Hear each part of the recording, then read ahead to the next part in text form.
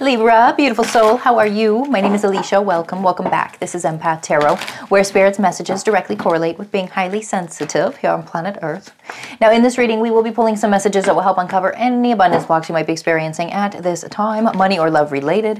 If there is a certain amount of money you would like to manifest into your beautiful life or that special somebody, go right ahead and hit that like button and subscribe. If you're interested in receiving a personal reading with myself and Spirit, all of the details will be down in the description box below, along with my husband. If you haven't yet, check him out. He is over at 7D Tarot, and be sure to stick around until the end of this reading.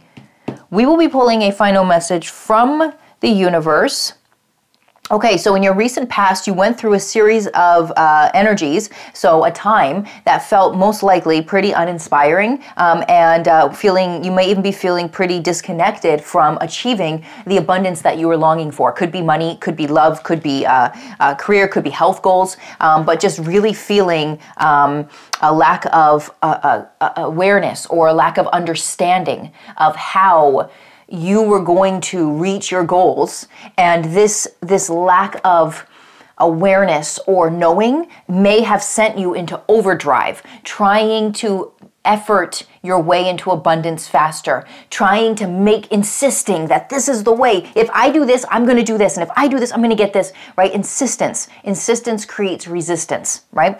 So this may have been where you recently were. You may have even noticed that there was a lack of inspiration or passion in regards between you and a certain relationship. You're looking for progress, you're looking for growth, you're just feeling the lack of abundance around it, right? Again, just feeling lack of inspiration and passion in life in general. Could be career, could be person. This is a general reading, folks. We're going to give you everything. So at the end of the day, that feeling, though, it leaks into everywhere. So if you're feeling a lack of creative inspiration and passion towards your relationships, within your relationships, or within a career, either way, wherever you're feeling the lack of inspiration and passion, what that's calling for is that it needs more of your nurture. It needs more of your sparkle, your authentic, energy, But if you're not in a state where you're ready to look at that situation and give it your authentic nurture and sparkle and energy, then it means you need to take a break from it. So energetically, you take that space so that it's almost like,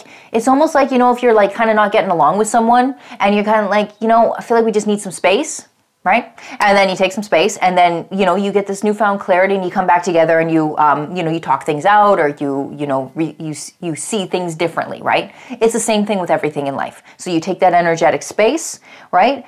And you just recognize that the intention is that you must understand you have to put your nurture and sparkle into that situation. So either you're not ready for it, or you don't see clarity on it, and then at that point you let it go. Or you're like, okay, it needs my nurture and sparkle. Okay, well then you know what? I'm going to set some time aside to do that, right? But it's just dependent on where you are in your life and what exactly you got going on. But either way, it's going to require you to spend some time alone with the understanding that I need to project my nurture and sparkle into whatever it is that's not feeling inspiring for me right now. That's it, right? That's it. It's not that you're wrong. It's not that this is down. It's hopeless. It's just that it needs your attention, right? It needs you. It needs you, Libra. It needs you, right? They need you, right? But the situation needs you. So, and they don't need some half-assed, wobbly, fear-based, oh my God, version of you. They don't want that, right? And that situation doesn't want that. It wants you, and all right, let's do this thing. Sparkle, nurture, coming in, right? That's what it wants from you. That's what it needs from you, that situation. Okay, so right now, currently, what we're getting here is the King of Cups and the Two of Swords. So feeling a lot more grounded and feeling a lot more balanced with your decision-making and with your choices.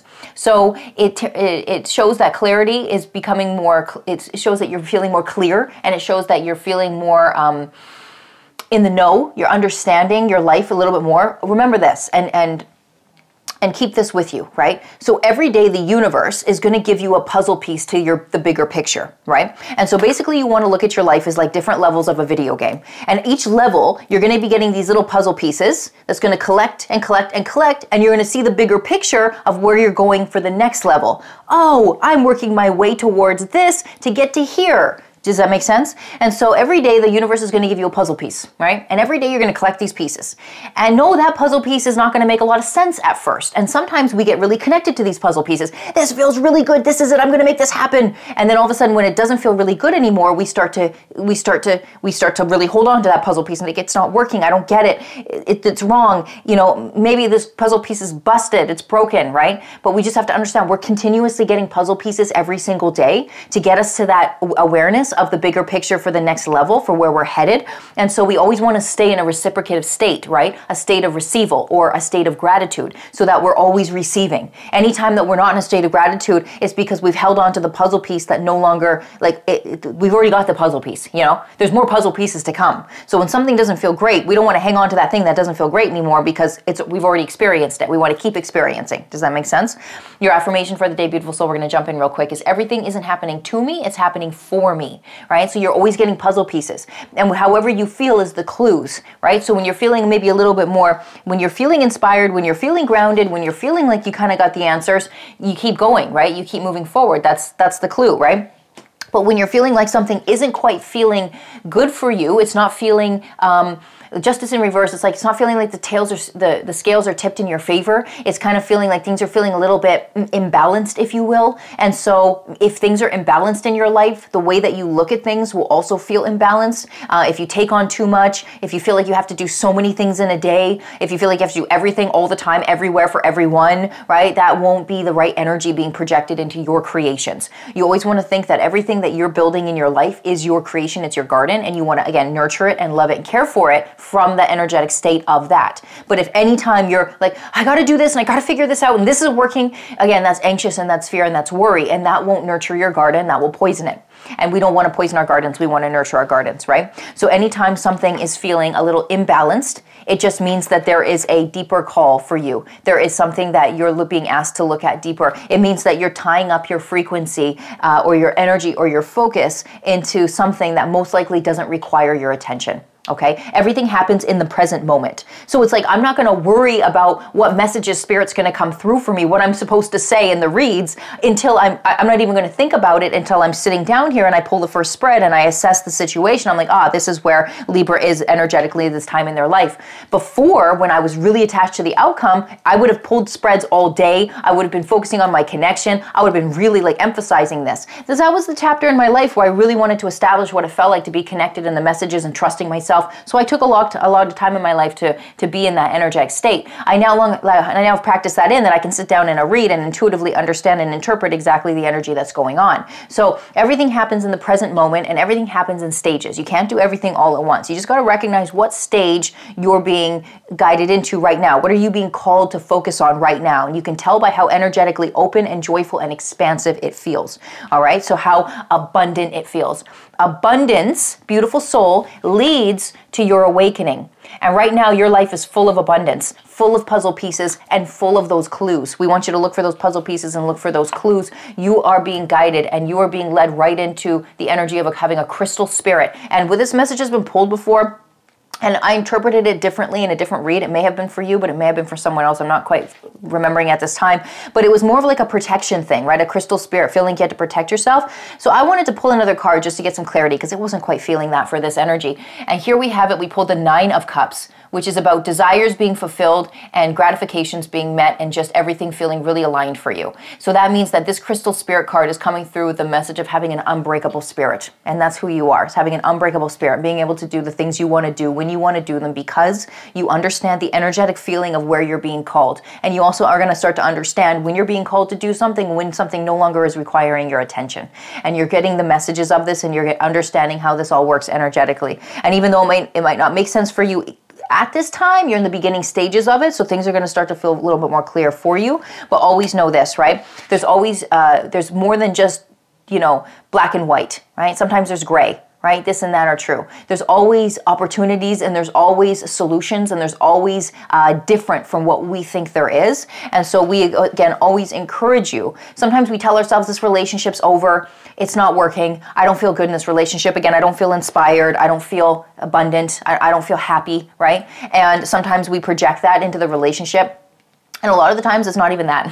A lot of the times it's like we just don't feel happy about ourselves, right? We're not connected to ourselves. And so we just look up at our outer world in this with this mask on of unhappy, uninspired, low vibe, and we just think it's this that's the problem, right? But half the time it's not even that. It's just how you're feeling about yourself, you see? So, but you don't know that for sure. Sometimes it is a relationship. Sometimes it is time to move forward. But again, that's going to need your logic, and that's going to need your intuition paired together. And that's going to come when you spend time with yourself in a state of stillness and spending time alone. So you can really activate you can know who you are, right? Because this message of assertiveness, right, from the angels, this is about understanding that there is a need for your strength and truthfulness with people involved, standing behind yourself, speaking your truth with who you are and what you want. And if you don't feel like you're able to speak your truth around people around you that are in your life, and that means that you need to spend more time with yourself to really establish what you want. Because once you know what you want, you're able to speak your truth, as difficult as it may be sometimes, especially to the people we care about. Sometimes I find the hardest thing for me to do is tell my husband things that I want to do in my life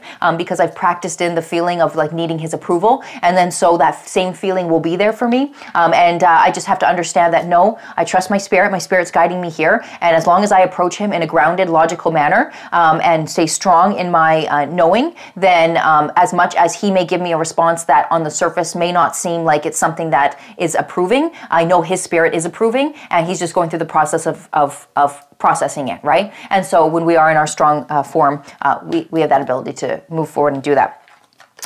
All right, so your universe message today, beautiful soul, is no two flowers are the same, yet all the beautiful in their own way. This message says, comparisons are odious. Comparisons are odious because they presume all other things are equal, which is never the case. Between me and you, the universe. So at the end of the day, just because you're not the same doesn't mean you're not as beautiful and you're not as able to connect. You're not as able to communicate with one another. You're not as able to, evolve with one another. Sometimes when we think things are different, it's bad, but it's actually a good thing. Trust me, contrast is a good thing. You don't want to be around the same energy as yourself because then you can quickly fall into attachments, right? It's good to sometimes to have the same, tendencies. Like my husband and I are like, hate's a strong word. I honestly am disapproving of any labels, twin flames, soulmates. I think it's overblown. But if you were going to put a label on something, my husband and I would almost fit the mold of twin flames because we're basically the exact same. And a twin flame is where one soul is split. So it's like you're the same soul but just split. It feels like that, right? I'm the divine feminine, he's the divine masculine. But we of course integrate energies at different times. We all share masculine and feminine energies, right? So even though we're the same in some aspects, we're completely different in other aspects, right? But when I experience contrast from him, I'm very grateful, and I never used to be like that because he's very practical and very logical, and he's very intuitive with his senses. His instincts are like crazy. His instincts are unbelievable. As mine, can be lost in the energy sometimes. So when he says something, even though sometimes it's said in a way that might not energetically, it might come off as he doesn't know what he's saying sometimes because he gets downloads to say things for me as your partners will for you. People will say things sometimes around you and you'll want to take it personally, but actually listen to that because it's actually advice for you half the time. And so when we can get through all the emotion and all the like all the imprinting and all the conditions we practice, we can actually realize anytime my husband says something, I always listen. And I realize that was for me. I know that was for me. And I know that was for my soul. And as much as my inner child is screaming right now out of discomfort, I know that that was for me. So I will interpret that in my own time. But trust, comparisons and doing things and having people in your life that are a little bit different, it helps you to evolve and it helps you to grow. We love you so much. We hope you enjoyed your reading. We hope there are messages in here for you. And if there was, like and subscribe. We truly appreciate you. Spirit loves you. I love you. And until our next reading, keep shining, baby.